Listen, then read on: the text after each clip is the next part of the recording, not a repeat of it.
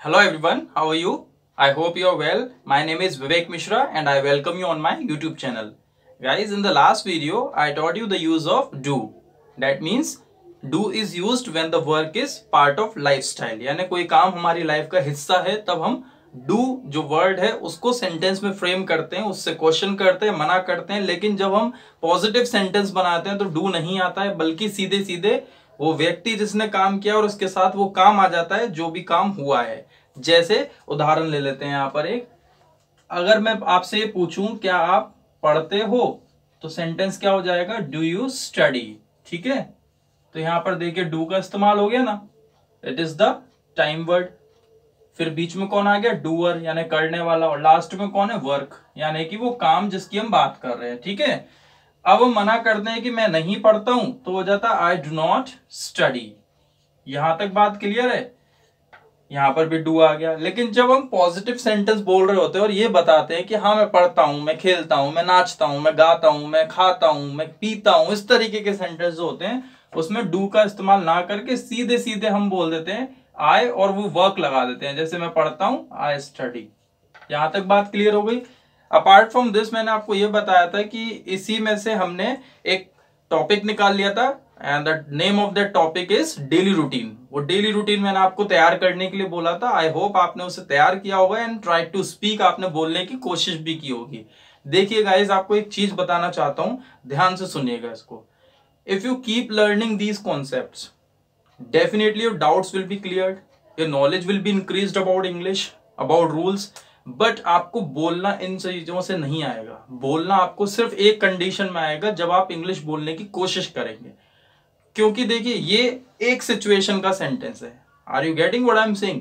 एक सिचुएशन के सेंटेंसेस हैं, लेकिन जब हम बात करने बैठते हैं so we have many situations. हमारे पास बहुत सारी सिचुएशंस आ जाती हैं। जरूरी नहीं हम प्रेजेंट में है तो प्रेजेंट की बातें करते चले जा रहे हैं, पास्ट फ्यूचर प्रेजेंट मिक्स होके बोलता है।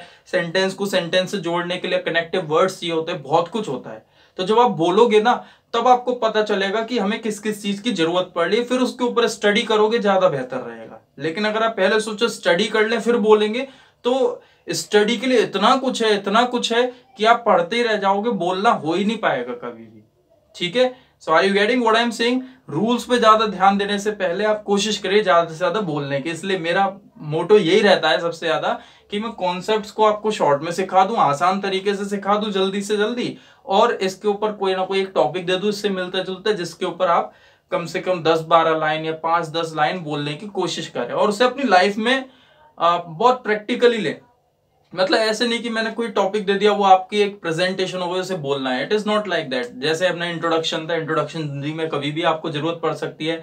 If it is about daily routine, तो डेली रूटीन भी कुछ ऐसा ही है कि आपकी पूरी दिनचर्या आप क्या करते हो। अगर कोई मान लीजिए आपसे जनरली ही ऐसे पूछ लेता है कि what do you do in evening, आप शाम को क्या करते हो, तो आप बताइए क्या डेली रूटीन का कुछ पार्ट आपको नहीं बोलना पड़ेगा? डेली रूटीन में सुबह से लेकर शाम तक सारा कुछ बोलना पड़ता है। और अगर आपसे कोई ये पूछ रहे what do you do in evening, तो आप शाम को जो 6 से 12 के बीच में जो जो काम होते हैं उन्हें ही तो बता रहे होगे, यानी डेली रूटीन का कुछ हिस्सा बता रहे होगे आप।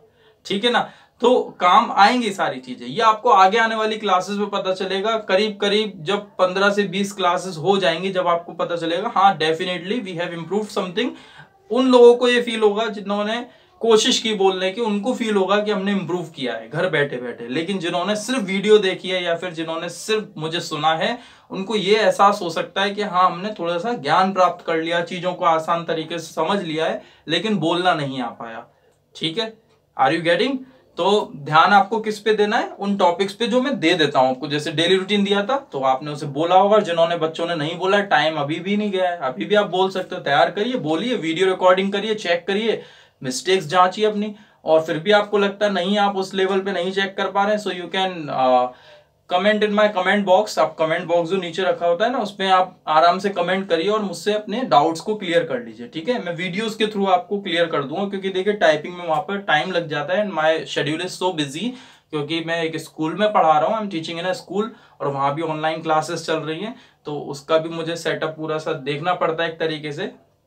उसके बाद फिर ये क्लासेस भी होती है, सो बिजी शेड्यूल है थोड़ा सा, इसलिए टाइपिंग वाइपिंग नहीं हो पाती है। तो मैं मैसेज के इसके वीडियो के थ्रू मैं आपको बता दूंगा। ठीक है, आगे बढ़ते हैं आज, और आगे हम आज इसी से रिलेटेड कुछ बात करने वाले हैं। देखिए हमने किसकी बात कर ली, यू की बात कर ली, आई की बात कर ली, बट बचे कौन, ही और शी।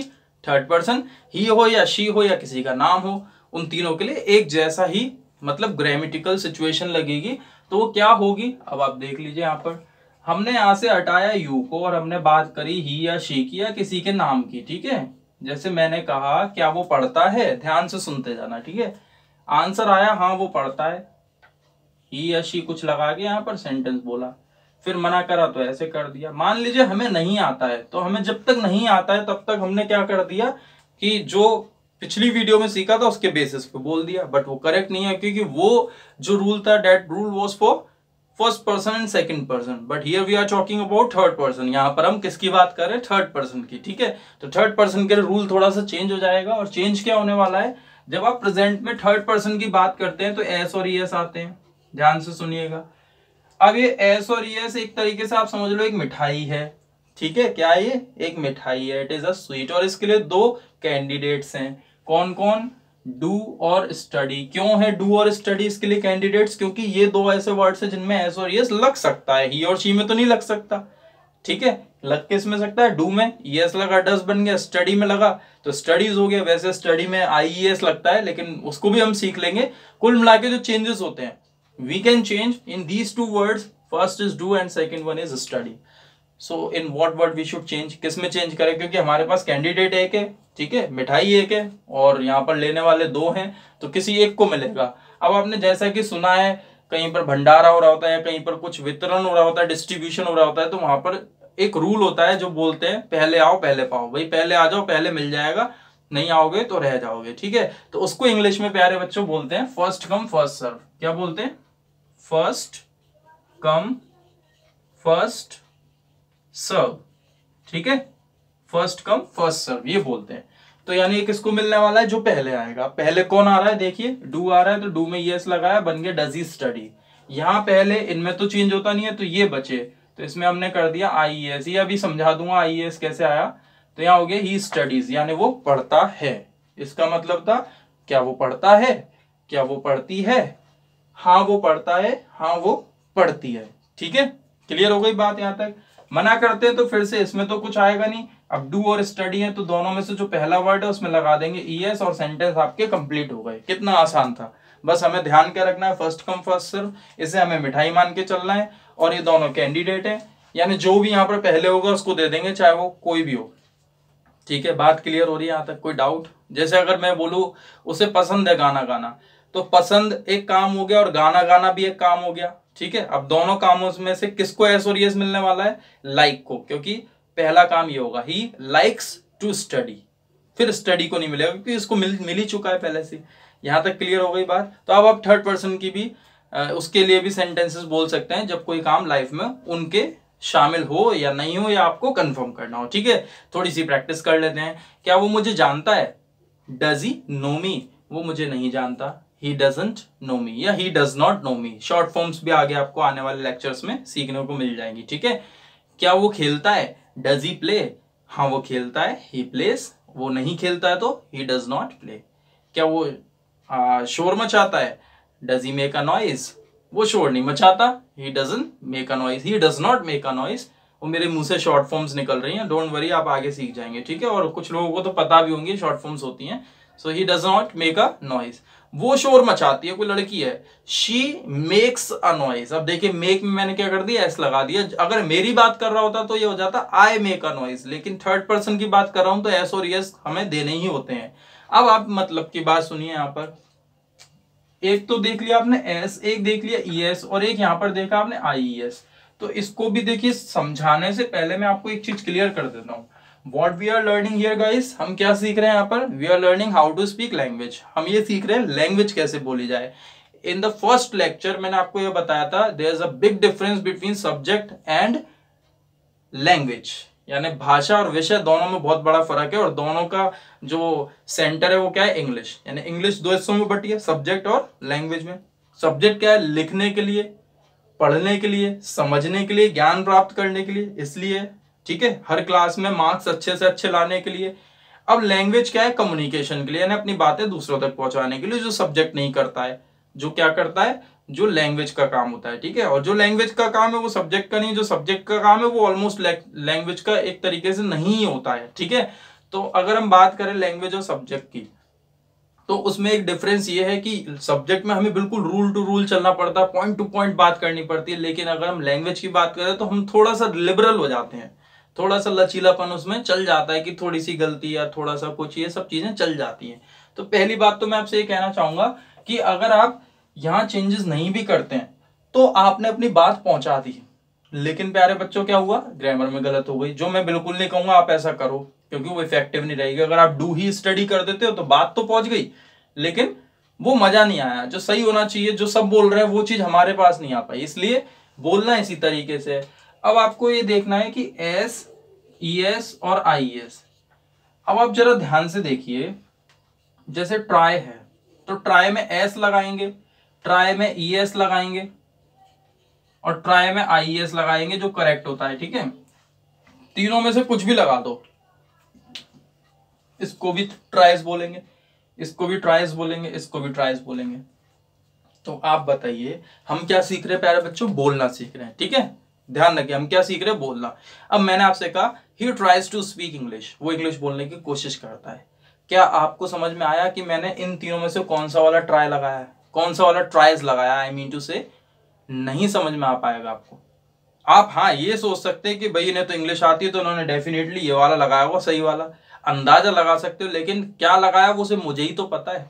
मैंने साउंड एकदम सही दिया है, क्योंकि तीनों के साउंड एक जैसे ही हैं भाई, साउंड सही दिया है। तो यही मैं आपको बताना चाह रहा हूं कि आप बोलने से पहले ये मत सोचिए एस आएगा, ई एस आएगा या आई एस आएगा। आप ये सोचिए कि मुझे सिचुएशन क्या मिली और उस पर सेंटेंस क्या बोलना है, ठीक है। और जब ही की बात हो रही है प्रेजेंट में, या शी की बात हो रही है, या थर्ड पर्सन की बात हो रही है, तो हमें क्या करना है, एस का साउंड दे देना है। प्यारे बच्चों क्या देना है, साउंड देना है। जैसे गो है तो गो में एस भी लगा दोगे तो भी गोस बोलेगा, गो में ई एस लगा दोगे तो भी गोस बोलेगा, यानी साउंड ही तो देना है कुल मिला के। तो साउंड आप देते चलिए, ठीक है। और रही बात इसकी नॉलेज की, तो नॉलेज मैं जरूर दूंगा आपको, बहुत शॉर्ट में आपको समझा दूंगा आसान तरीके से, और कोई दिक्कत नहीं आने वाली। बस उसे समझने के लिए अपने साथ रखिएगा, ऐसा नहीं उसे बोलचाल में आप ध्यान रखें। बोलचाल में अगर आप ध्यान रखोगे, क्योंकि देखिए मैंने इंग्लिश बोलना स्टार्ट करी जब, तो मैं आपको फिर भी पढ़ा दे रहा हूँ, बट जिन्होंने मुझे पढ़ाया था उन्होंने तो मेरे को डांट दिया था इस चीज पे। जब मैंने उनसे पूछा था कि sir with what words we should use S, I S और ई एस, किस शब्द के साथ क्या यूज करें, तो उन्होंने मुझसे ये बोल दिया था सीधे सीधे, आप ये लैंग्वेज सीखने बैठे हो यहाँ पर या ग्रामर के रूल्स सीखने बैठे हो? भाई if you are learning a language और आप बोल रहे हो तो आपको ये ध्यान देना है कि आपके मुंह से क्या निकला, साउंड आया सही या नहीं आया। बाकी उसमें क्या लगा क्या नहीं लगा वो आपके लिए इतना बड़ा मैटर नहीं है।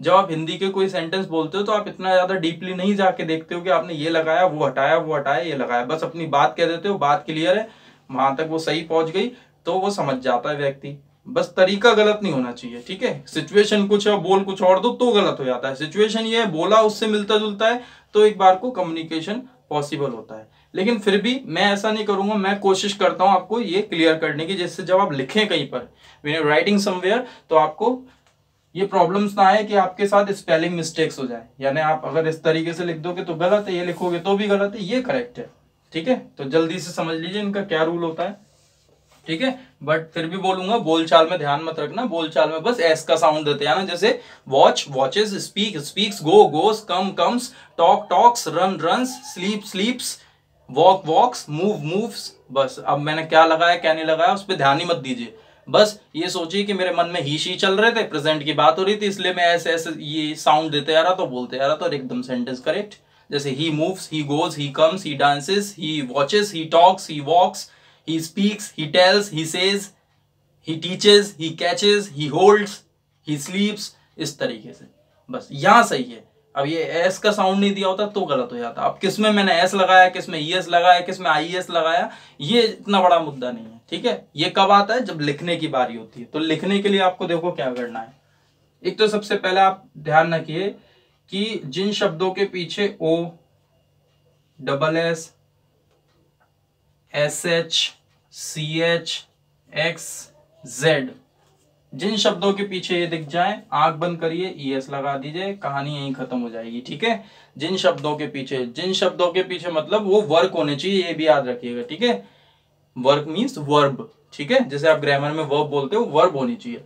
तो अगर कुछ शब्द ऐसे हैं जिनके पीछे ये दिखाई दे रहे हैं आपको, आप आंख बंद करेंगे, ईएस लगा देंगे, जैसे गो, गोज, पास, पासेस, पुश, पुश माने धक्का देना होता है, पुशेस, टीच, पढ़ाना, सीएच आता है लास्ट में, टीचर्स हो जाएगा, रिलैक्स, ठीक है, आराम करना, तो रिलैक्सेस हो जाएगा, बज, BUZZ, लास्ट में जेड है, बजेस हो जाएगा। बात क्लियर हो गई, ये समय आ गया, ठीक है, आप लिख लेना, स्क्रीनशॉट ले लेना और इसे स्टडी कर लेना और इसकी प्रैक्टिस थोड़ी सी करते रहना। आगे देखिए, अब हम बात करते हैं IES की। तो प्यारे बच्चों, IES का लेना देना किससे, वाई से लेना देना होता है। अब कुछ शब्दों में हमने देखा है वाई है लेकिन फिर भी IES नहीं लग रहा है, कुछ शब्दों में वाई है लेकिन फिर भी IES लग जा रहा है। तो ऐसे कौन से शब्द होते हैं, जैसे हो गया प्रे, और दूसरा वर्ड हो गया हमने ले लिया एक, यहां पर एक और ले लेते हैं एंजॉय, ठीक है, और यहां हमने ले लिया ट्राई, और एक ले लिया हमने फ्लाई। अब वाई से पहले अगर आप देखेंगे तो यहाँ पर ए और ओ आ रहा है, यानी कि वाई से पहले वॉवल्स आ रहे हैं। तो वाई से पहले वॉवल्स आते हैं तो हम यहाँ पर एस जोड़ देते हैं, ठीक है, वाई से पहले वॉवल्स आते हैं तो एस जोड़ देते हैं। वाई से पहले कॉन्सोनेंट्स आ रहे हैं आर और एल, तो हम वाई को खत्म कर देंगे, देखो यहाँ वाई को पहले क्या कर दिया, खत्म कर दिया, और पीछे से उसमें जोड़ देंगे IES। ये होता है IES का जो रूल था वो, ठीक है। बात क्लियर हो गई, यहाँ तक आसान है, कुछ भी नहीं करना। और वोवल्स कॉन्सोनेंट्स आप जानते हैं, एक अल्फाबेट है पूरी इंग्लिश में, एक अल्फाबेट मतलब एक वर्णमाला है, और उस अल्फाबेट के अंदर 26 लेटर्स होते हैं, 26 लेटर होते हैं उसके अंदर, और उन लेटर्स में साउंड होते हैं, ठीक है, और साउंड जैसे कि वोवल्स हो गए, और कॉन्सोनेंट्स होते हैं उसमें। तो कॉन्सोनेंट्स होते हैं 21, और जो 5 होते हैं वो होते हैं वोवल्स। तो वोवल्स अगर आ रहे हैं वाई से पहले तो एस लगाना है, और कॉन्सोनेंट्स आ रहे हैं वाई से पहले तो IES लगाना है। ये बस लिखने वाली बात है, इसमें बोलने से कोई लेने देना नहीं है इसका, ठीक है। अब जितने भी दुनिया में वर्ड्स बचे इनके अलावा, उनमें सब में एस लगा दीजिए, हो गया काम, ठीक है। बात क्लियर हो गई मेरी, नहीं हुई क्लियर? क्लियर है। चलिए, तो आज मैं आपको दे देता हूं, कल देखिए, कल क्या मैंने लास्ट वीडियो में आपको बताया था कि डेली रूटीन कैसे बोला जाए, और उसकी प्रैक्टिस की भी होगी। आज आप बोलेंगे थर्ड पर्सन का रूटीन, क्योंकि थर्ड पर्सन की ग्रामर सीखी है, तो थर्ड पर्सन का रूटीन बोलेंगे। किसी को भी ले लीजिए घर में, पापा जी को ले लीजिए, मम्मी को, दोस्त को, भाई बहन, किसी को भी ले लीजिए, और उनके सुबह से लेकर शाम तक के सारे काम बताइए। थोड़ा सा मैं देखो आपको बताया था किस तरीके से, अपने रूटीन जैसे ही होता है, बस काम अलग हो जाते हैं, और एस और ES का ध्यान देना पड़ेगा। जैसे मैंने अपने लिए बोला था, I get up early in the morning, after that I get fresh, then I brush my teeth, after brushing the teeth I take T, ऐसे था। अब थर्ड पर्सन का कैसे होगा, इस तरीके से, my father gets up at 5 o'clock, after that he goes for morning walk, then he comes back, after coming back he gets fresh, after getting fresh he brushes his teeth, then he takes tea। तो सब जगह आपने देखा मैंने क्या कर दिया प्यारे बच्चों, एस और ES लगाते चला गया। अपने लिए मैं ये चीज नहीं कर रहा था, क्योंकि आई की बात होती है तो फर्स्ट फॉर्म, और थर्ड पर्सन की बात होती है तो एस और ES जोड़ने पड़ते हैं। तो पापा मम्मी का किसी का भी रूटीन, मैं तो ये बोल रहा हूँ सबके रूटीन बोलिए, आप एक का क्यों बोले, सबके बोलिए। पापा का बोलेंगे तो ही की अच्छी प्रैक्टिस होगी, मम्मी का बोलेंगे शी की प्रैक्टिस होगी, और प्रैक्टिस की कमी पड़ जाए तो भाई बहन को भी ले लीजिए, और कमी पड़ जाए तो दोस्तों को ले लीजिए। कुछ लोगों के तो दोस्त मेल्स भी होंगे, फीमेल्स भी होंगे, दोनों को लेके आप बोलिए, ठीक है, एक एक करके, यानी 6-7 रूटीन कम से कम थर्ड पर्सन के। ऐसी बस तैयार व्यार कुछ नहीं करना, तैयार तो देखो डेली रूटीन करना था, क्योंकि उसमें नॉलेज की इतनी जानकारी नहीं थी, तो उसको अच्छे से तैयार करके बोला, फिर चेक किया। अब तो आपको आइडिया लग गया है, बस एस और ES लगा के बोलते आना, ठीक है। तो यही आपका होमवर्क है, it is your homework, you have to complete daily routine of any family member, ठीक है। किसी भी परिवार के सदस्य का डेली रूटीन तैयार करना, और उसे बोलना है, रिकॉर्डिंग करनी है, वीडियो रिकॉर्डिंग, और चेक करना है, कहीं मिस्टेक्स, कहीं गलती लगे, कुछ कमी आए, कोई कंफ्यूजन हो तो कमेंट बॉक्स में कमेंट करके पूछ लीजिएगा। और वीडियो देखते रहिए, शेयर लाइक करते रहिए। चलिए, आज के लिए इतना ही काफी, bye bye, take care, C you.